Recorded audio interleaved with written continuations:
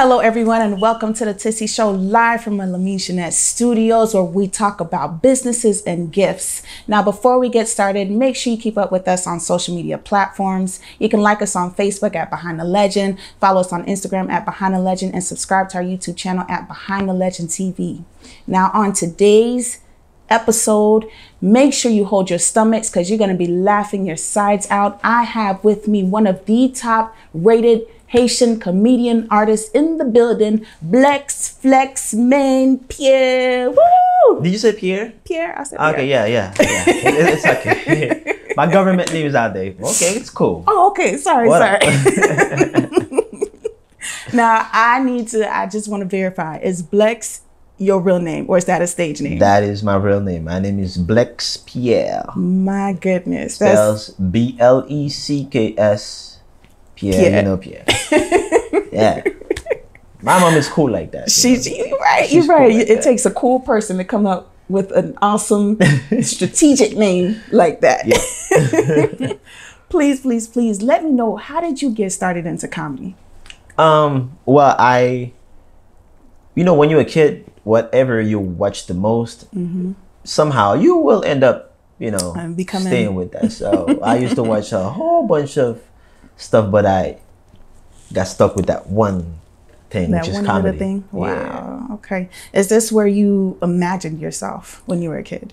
I always wanted to be like a filmmaker. I wanted to be in a movie. Oh, okay. So, step by step, little by little, this brings this, just do the math. And I never wanted to be what my mom wanted me to be, you know what I'm saying? Which is cool with what I do now, but she wanted me to be a priest. A priest, yeah. Okay. I always feel like the Haitians, and it's no disrespect because I'm Haitian as well, Haitians always stick to three things: teacher, doctor, pastor, or priest. No, what priest, yeah. And, it's kind of hard for them to accept you venturing out of those fields. Was that an easy thing to do? Well, I still fulfill my mom's needs. Okay. I am a priest still, a comedy priest. Okay, you're right. But I don't know, but she's cool with what I do. She loves it. She supports me a lot. That's awesome. And of course, she wanted me to be, all the things like a doctor, like you said. When I moved here in this country, opportunity. Well, this is my opportunity to do what I love the most. That's awesome. That's it. Do you feel like comedy is something that you were born with or something that you got into? Well, no. I think I was born with pain because I was crying. Pain. Okay. that's a new one. They just dropped me in this world. No mercy. But no, I think like I said, I just built comedy. You built it inside of you. I just choose something because I have friends, they really love drama. Like they do films. All they do is drama stuff or love stuff. Wow. Okay. And me, I see most of the things that I do, they're comedy. It's just because it's something natural with me. Yes. Sometimes not to everybody. Some people think that I'm lame. Which is that comes with the territory. Which is true. And some people, like they said, I just look at your face and laugh. I'm like, is that a good thing? I don't know. Because I have serious stuff that I do too. So when I'm doing my serious stuff, if I tell you, bro, you need to come, and then I work for a law firm, which is true. So how are you going to take me seriously if you look at me, that's the comedian, I'm not going to sign up. But he's funny though. Wow. So this is tough somehow. But would you say that there was anybody in your family who was a comedian? Were you following in any footsteps, or are you the first one to venture out? Well, I am the first one and the only one. Okay. Yeah. But my mom is funny, her own way, but she was never like a comedian or whatever. Yeah. Back in the day, she'd tell me, little stuff, but yeah. So but it wasn't. It's just you. Okay. The whole family is looking at one person, or one comedian, one filmmaker. I'm the only one doing what I do. And that's you. So if there wasn't anybody in your family, there must be a role model that you looked up to. Oh, yes. And his name is Mr. Bean. Mr. Bean? Yes, man. That's the man that turned me into what I am today. Are you serious? Definitely. Of all comedians, why Mr. Bean? Well, like I said, back in the days, I used to watch a lot of stuff, but something with him just, because I was in Haiti, I didn't speak English. Okay. So I watched him a lot. It was very good. I couldn't stop watching him. Wow. And I knew he wasn't Haitian. He don't talk. So to me, the acting, Spoke for itself? Yeah, it's like, I ended loving acting through him. Wow. All he does is, do something, and then you're gonna love it. So that's the guy that actually made me fall in love with acting and comedy, because he's a comedian. And when I moved in this country, and I moved right after high school, so I didn't learn English that much when I was in Haiti. So I came here in 2010. Okay. And so that's why I have an accent. I don't know if it's a Jamaican accent, Chinese, African. My accent is strong enough for you to know that I'm not American. You from somewhere. Somewhere there. So I ended really use my Mr. Bean love to do comedy or to entertain people, because I don't really have to talk. That's how I started. So now, I talk here and there. I don't know why I ended, talking, because some people still, think you're funny about it. I didn't think he was Haitian, bro. If you didn't think I was Haitian, my accent is, or your accent is stronger than my accent. Because sometimes, some people, they talk in front of me. I'm like, wow, you sound really like American. And somebody else said, no, he has a very heavy accent. Like, what? But is that a statement that you get a lot? Are you am I Haitian? Yeah, that's because most of my skits, like they call them, so they're not Haitian skits. There's no such a thing. American skits, Haitian skits. It's just a skit. Comedy is comedy. Comedy is comedy. I believe comedy is universal, and I believe that's what, like when you said Mr. Bean, it's kind of shocking, but then I understand it, because to be able to make somebody laugh without saying nothing at all, you actually have to have like something there. You have to be comedic. Yeah. And he's not smiling. It's just, first of all, it's the way he looks. The way he walks. The way he walks. And then he has on that suit. Why does he have on that gray suit and that tie? And he's probably just being completely himself. Yeah. That is amazing. I do love Jim Carrey as well, but Mr. Bean is the man. I would say that.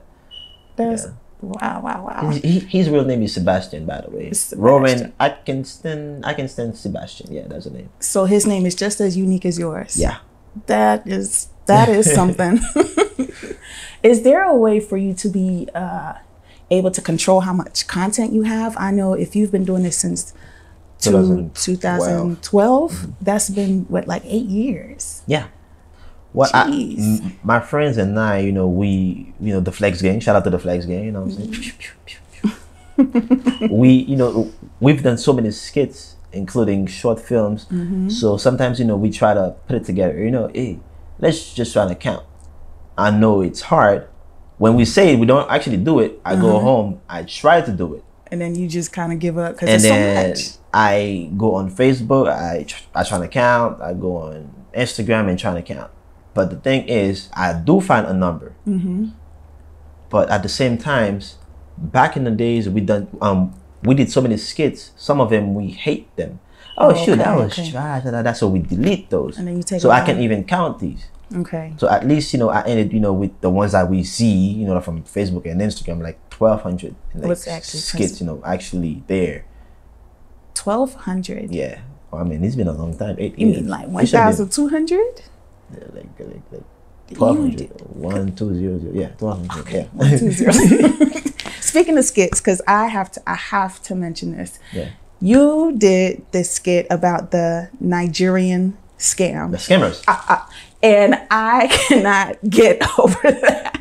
How did you, that last part where my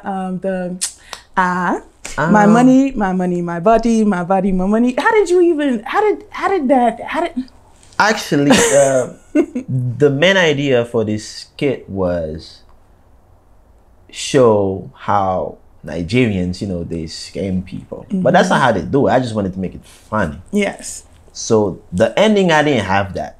Wow. It was just came naturally. Somebody was it was actually my girlfriend Jessica. She was shooting that part, like the ending in the car. Okay, okay. She was shooting the part for me. And as soon as I was in the car, I'm like, okay, you know, I need to do something, you know, because that's what the people want from him, from Blecks. Yes. They always say, oh, he got that low thing. He always say at the end, oh, he got this face or whatever. I'm like, back in the days, I used to use one little sound, you know, a sad sound, and then I make my face like oh, okay. They love that a lot with the sound. And I kind of stopped doing this. I ended doing something else was wow, you know, they love that, but I'm like, you know, this time let me just find something to say, something to do, and it just came up. I didn't have that, you know. I'm like, man, oh, my money or my body. It is what it is. I was trying to, you know, like be like them, you know, talk like them, but I can't really because I need to practice more. Because some of them, you know, I have a lot of Nigerians, Africans. I have a whole bunch of them. Good Lord. Supporters. I have a whole bunch of them. You know, sometimes they come, they laugh. They say, this is not how we talk, but we love it though. And that's good to not be able to offend anybody through comedy, because that's not the point. You're not trying to offend, but you just, you know, try to make light of a situation. Yeah. Ladies and gentlemen, we will be right back on the Tissie Show. We have the amazing Blecks in the building. Stay tuned for more content. We'll be right back? We'll be right back. Where are we going? We'll be right back. Hello everyone, this is Mr. Lumene, Chenet, the author of the Brokenness of God book and the exclusive producer of Behind the Legend. I want to speak to you guys concerning this book, okay? This book will help you with a lot of things that you are dealing with. It has great wisdom in there, knowledge and understanding. If you want to know how to deal with your pain, if you want to know how to deal with your struggles, if you want to know how to deal with your brokenness or anything that you may be dealing with, this book will help you. I want you guys to understand this.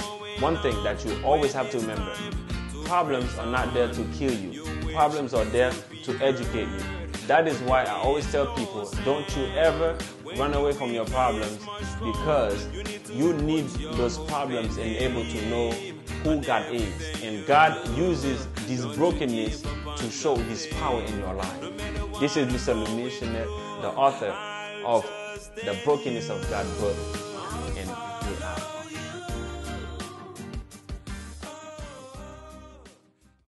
Welcome back, ladies and gentlemen, to the Tissie Show. We are here with Blecks, Flex, Name, Pierre, Haitian's top artist, comedian. You know who he is. Now, I have the $1 million question that people want to know. Who writes the skits? I do. You do? Yes, man. All of them? Well, yeah. Sometimes, you know, people give me ideas. Yo, I have this idea, whatever. That would be dope. And then I'm like, oh, this is really dope. And I go ahead and do it, and then I give him credit. Okay. But, you know, it's like here and there.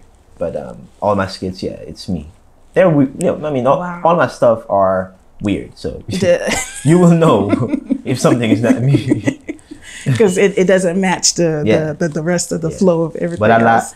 I really love a good idea. You give me something, I'm like, wow, that's really nice. I'm going to go ahead and do it. That's good. That's awesome. So I want to get into this other side of you that your fans might not know about yet, which is the filmmaking side. You mentioned it earlier before we went into the break that you saw yourself as a filmmaker, but you know there were some steps that you wanted to take. Where does this desire come from? Okay, well, like I said earlier, back in the days, I watch movies and it's a big deal. You know, it's not like I'm like, wow, you see somebody acting, you see the person, but what's in front of the person, I always think about it when I was a kid. I was in Haiti, so I'm thinking about cameras, this and that. I don't even know how those cameras used to look like. I don't know the behind the scenes. All I saw was Jim Carrey or Mr. Bean. I see them, but what's happening was the only thing that was holding me back from actually thinking about going for this career. So you just weren't sure what was actually happening behind the scenes. Yeah, so I didn't really know. But even when I moved here, I didn't go to school for filmmaking. No. So it's with social media and meeting people, and you're introduced to so much.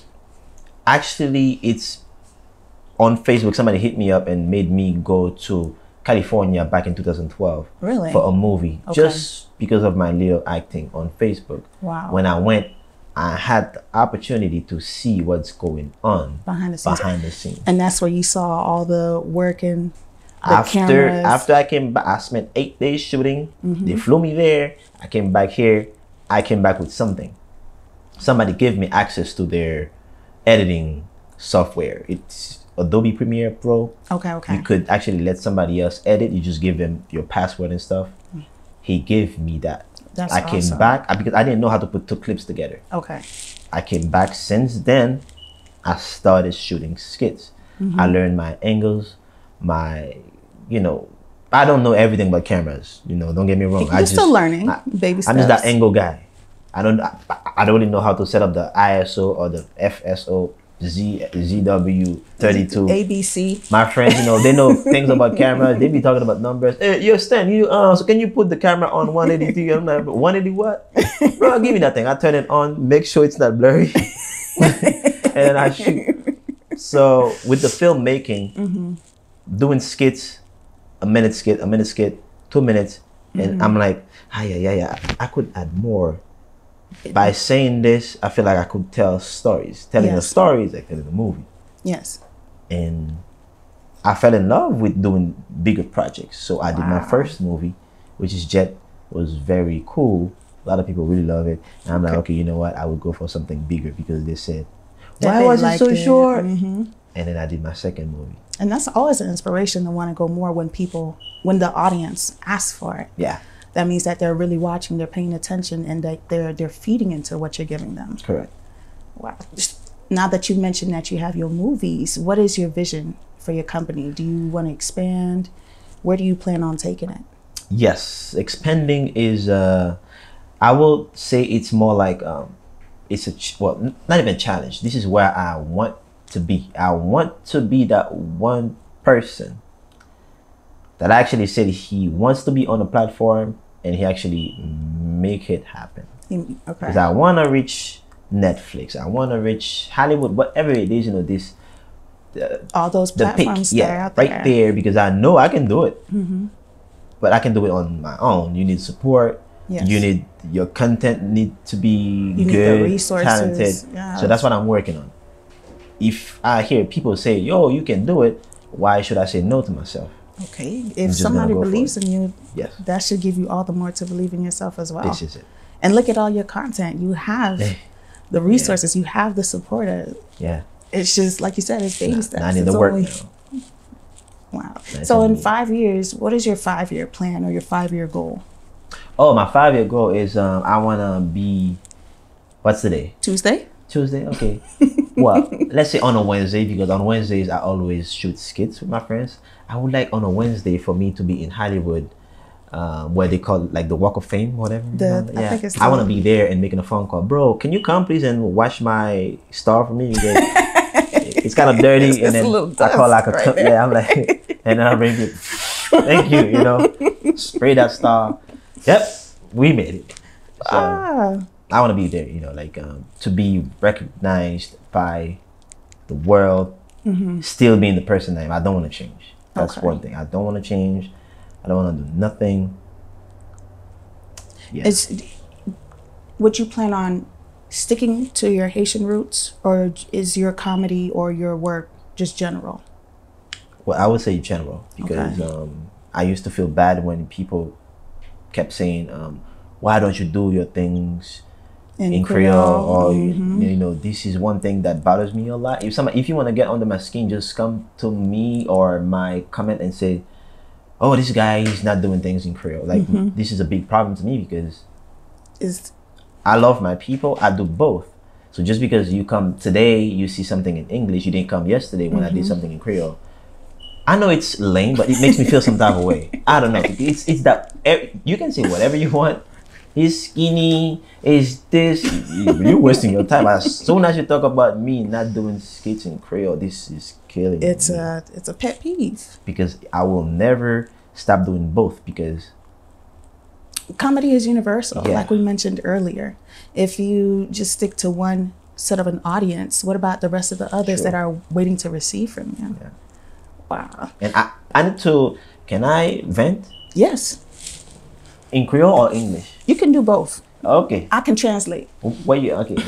Mon Haïtien yo, nou toujou fèm fâché. My Haitian people, you always make me angry. Mad? Thank you. Mad? Okay. Paske le nou vini nan comment mwen, dem fè an video. Because when you come in my comments, when I make a video? Yeah. Okay. Wap di m, oh, misi pa fè bagay yo an Creole, si an Anglais. Okay. Uji, I mean, you say... With an attitude. I want you to translate that with an attitude. Oh, misi pa fè bagay yo an Creole. Okay. You don't do things Creole. Yeah. Well, guess what? When I do things in Creole... Okay, but guess what? Let me fè bagay na Creole. Lot nation yo, dim, wow, ça funny, but please put a subtitle. Okay. The other nation tell me, wow, it's funny. Please put some caption. Put a subtitle. Put a subtitle. Yeah. Okay. But okay. Mon Haïtien yo? No. But my Haitian people. C'est pas ça ou dit, non? That's not what they say, no? Mais ça ou dit. This what they say. Misa compose pas Haïtien. Okay. This guy is acting like he's not Haitian. Dog. Well, that's what I meant. Okay. Yeah. Well, thank you though. So you get the message, anyway.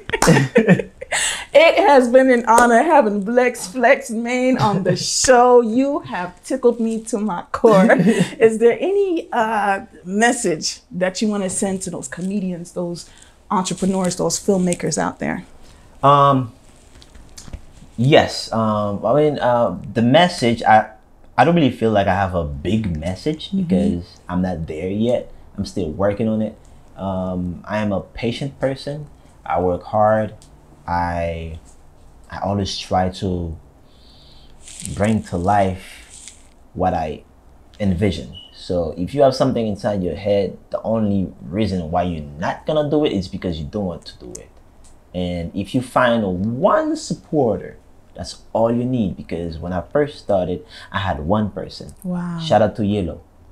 He was that one guy right in front of my house all the time when I'm doing my skits. He's looking at me. He comes, so he gave me the energy, the vibe. So just do it for fun first. You know, with this whole comedy thing, most of you guys think money, money, money. No, don't even go there because you will. Just do it for fun first. If you love it, you will get something out of it. If you're just gonna go for the money or for the fame, like me, I had like 300,000 followers on Facebook and boom, I lost that page. Wow. I never stopped. I lost the page right before I was about to publish my first movie. I didn't stop. My goodness. It's like, to me, I'm like, I just start over on Instagram. And most of my followers, they were all on Facebook. Let me choose another platform. Wow. But I'm still the same person, you see what I mean? So the people that actually knew me back in the days on Facebook, they kept looking for me. Some of them actually come on Instagram. I've been looking for you, where were you? But please don't do it for the fame. You can do one video today, you just blow up. And somebody can be doing this thing for 5 years. They still don't have the same amount of followers you can get in one day. It's true. Sometimes I get 4,000 followers in one day. I'm not BSing. This is true. Some big pages, they see a video that we posted, 400, like 4,000, 4,000 followers in one day. So it's just videos, you know, just do it for fun. This is America. Land of opportunity, right? Yes. Well, sometimes don't wait for opportunities to come to you. Create your own opportunities. Very good. That's what I did. It has been an honor. I will see you guys next time on the Tissie Show. Yes, see you next time. See you.